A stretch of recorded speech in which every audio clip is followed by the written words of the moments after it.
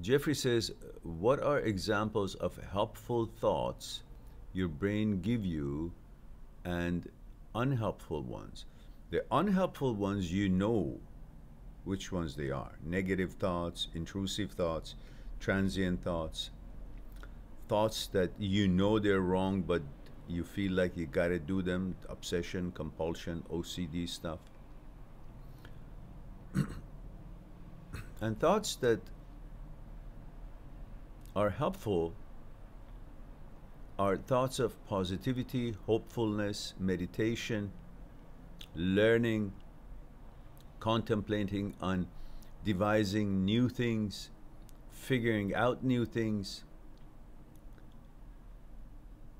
and taking care of your knowledge about nutrition, fitness, healthy brain, and thinking and contemplating, pondering on the totality of your life. Most of us, in general, are unaware of the totality of our lives. We only live life physically. We only are aware of the physical needs and physical attractions and physical involvements, and we feel that that's the only dimension that our life is all about. Hence, we lose the biggest part of our development and advancement and enhancement of our existence, which is all in different dimension, which you can become aware of it by allowing yourself to indulge in that other dimension, which is through meditation.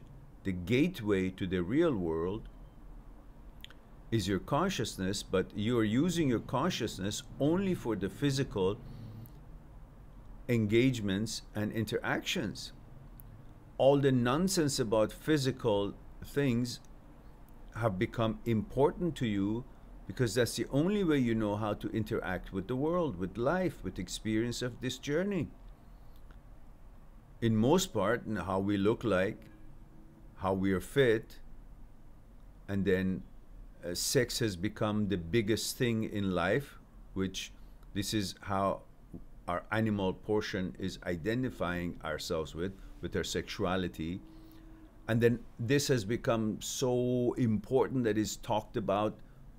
Everything is about sex, to the point that brings all kinds of topics about sex in mind, which overwhelms the mind about pondering of all these things, and then intrusive thoughts pick up on that and try to instill all kinds of garbage which is irrelevant to you, depending on what your gender is irrelevant to you, and yet you become engaged in figuring it out. What does it have to do with me? Does it have anything to do with me? Am I this or that? Because thoughts pops up with different suggestions of nonsense and occupies your mind. So everything has become physical in this world. Your thinking is even become about physical things. So the dimension of life that you're living in has become only that physical dimension, which we are losing and missing the bigger part, the dimension that we are not focusing on, the dimension that we can enter through mindfulness, through meditation, to bring in those qualities of life that really matters and frees us from all these intrusive thoughts, because intrusive thoughts is always about physical world, physical differences. When you enter into a different dimension of your life, which is non-physical, then no longer you have any intrusive thoughts, because your mind becomes very clear, balanced. When it's clear and balanced, it can easily understand what's irrelevant to you and to your physical being, to your mental being, to who you are. It is mindful and clear that these sort of thoughts, that sort of thoughts, that sort of thought, and this sort of thought, they're irrelevant to you.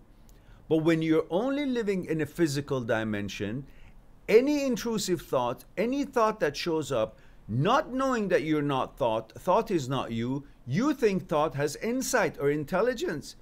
that is beyond you, more you, above you. Therefore, you try to ponder on it, entertain it, where you should be the one who actually judges thoughts. You're beyond the thought. You're the superpower over thought. Thought is your tool. Thought is your slave. Thought is your subordinate. Thought is nothing other than a feature. You are the master. Yet you have forgotten all about that because you've been living in the physical world and think that your life is only about physical things. Therefore, you get bamboozled and confused about a thought that shows up and is intrusive in nature, because thought has no intelligence, is randomly showing up of all kinds, about 80, 90,000 of them a day. And all of them are intrusive. The only thoughts that are yours are the thoughts that you use to calculate something, figure out something, and contemplate something and become mindful. Through mindfulness, not just meditation, through mindfulness, you will enter to a different dimension of this very physical world. While you're living in a physical world in a physical way, but you are actually incorporating the dimension that is not physical into your physical world, which brings that balance, awareness, mindfulness, and pleasantry, that not every pleasures will have to be physical, and you will gain new insight of pleasures that are non-physical while you're living in a physical world. As simple as drinking your tea with mindfulness. Tea, how it's made. It's here. I'm fully attentive to this tea. I am one with this tea. I drink this tea. My mind is here. My body tastes the tea. Mind and body in the same place. That's when you manifest your total power. The mind is not all over the place figuring out the problems and wondering about the fears and anxieties and challenges that you have in your life, and then yet you're drinking your tea and you don't even know what you're drinking. It might as well be anything else. You have no awareness of what your body is doing because you are following your thoughts and your mind, and you think you are the thoughts that pop up, and you're following them, and you're missing the physical world. And then often you're running with your physical needs and you're missing the other dimension, which is a bigger part of you, which is the spiritual way, the connection with the universe, and not a pop-up intrusive thoughts, actuality of the other dimension. We're not talking about thoughts. Thoughts are no dimension. Thoughts are dumb and stupid. They're residues, feces of the activities that happens in the brain, which is production of thoughts. And these thoughts mostly are garbage. But if you don't understand that you're above these thoughts, then you will be following some nonsense, following the feces. And then you always have these questions that they're irrelevant to you, yet you're trying to answer, but there's no question, there's no answer to be had because it's irrelevant. It's a nonsense, bogus questions. So your life has become a physical life and limited to that, and based on the garbage that is produced in your head, and you're running around to it instead of you reclaiming your bosshood and the me who you are by filtering the garbage that shows up in your thought and understanding that physical world has a place and the spiritual world, the different dimension that you can live and survive and thrive in, has its place, which you should bring them to balance, combine the two, mind and body coordination through mindfulness, including meditation and mindfulness in every single thing that you do with your physical body. Your mind should also be taking participation in it, and together that will be mindfulness. Whatever it is you do, and you will manifest your total power. That would be a real free living, free of thoughts, free of being bamboozled and tricked and manipulated by nonsense of thoughts that shows up 80, 90,000 times a day, and free from things that really are occupying you by trying to acquire them, but they really are not going to enhance the value of your life. What enhances the value of your life are all those little things, but they're all mindful and makes your mind and body coordinated together, moving together and feeling life together, as small as they are, but their pleasure is infinite. So you should be focusing on what brings you pleasure, and it's also good for you. Not that brings you pleasure, but it really makes you out of this world. Mentally, you're not here. Physically, you're drunk. It's like you're actually depleting and diminishing the abilities of your faculties.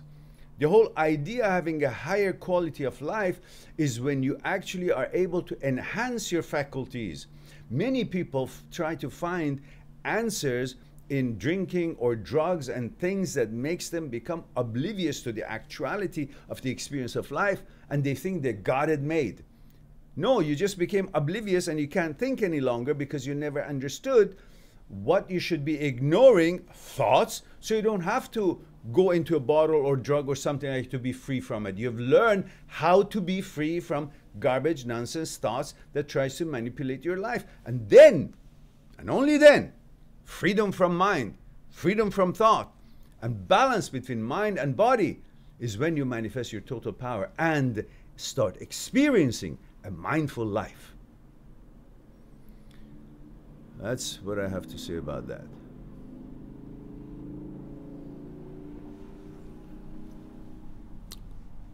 Does that answer your question, Jeffrey? You wish you didn't ask, eh?